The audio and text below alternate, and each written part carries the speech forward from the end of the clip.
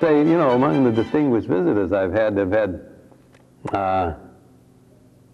four presidents, and I had the distinction, an honor, if you want to call it, of being hollered at by Harry Truman. And it was in Plastow when his campaign train stopped there, and he was starting to talk.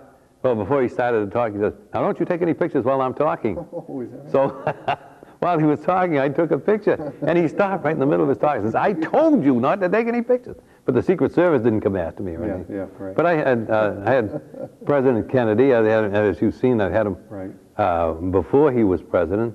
I've taken Nixon and Truman and Roosevelt. And most of them in Haverhill. Wendell Willkie, I saw when he was here. He was running against Roosevelt. Is that right? But, yeah, right. And they were all campaigning. But all the congressmen, you know, and I got to meet them all.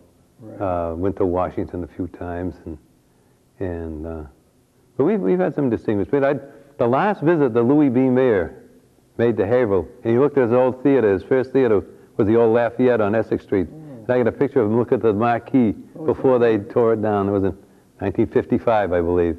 Right. And as a matter of fact, you were showing me earlier Gene Autry. Now, did he end up visiting, or no? I spent 2 years in the Army with him in the Air Corps. Oh, is that right? Yeah, he was in my little Hollywood center in Arizona. We had a bunch of movie people there, but he was the most prominent and the richest one, and he was in my office in public relations, and I did one of his nationwide radio broadcasts, 1944.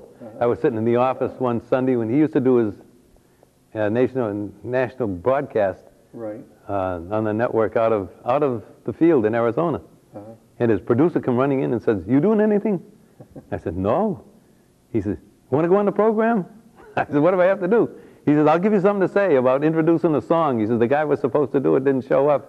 So I got $5 whole for being on Autry's show. But he and I think one of my distinctions is that, of course, you know, he owned the baseball team in California. Yeah. And it was one of his great hobbies was baseball. And I could truly say that I'm one of the people that played baseball with Gene Autry instead of for him. We used to play catch out in the between the barracks. Did you stay in contact with him after? Huh? Oh, yeah, yeah. That's what you did. Yeah, he sent me a copy of his books and things like that.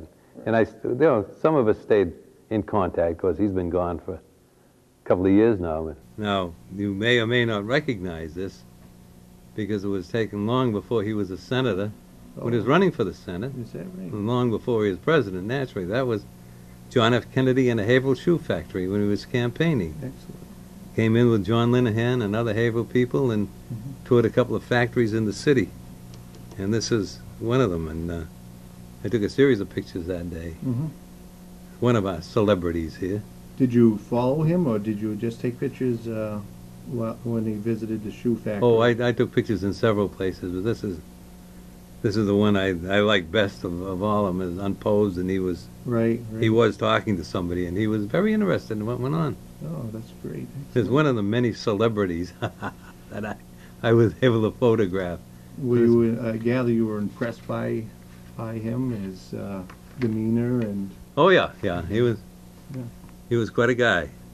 But he preceded Louis B. Mayer. Of course, I spent a couple of years with Gene Autry. Yeah, well, you know, the celebrity department, and we had a lot of celebrities go through. One of the original Three Stooges. You imagine that? I did pictures of them.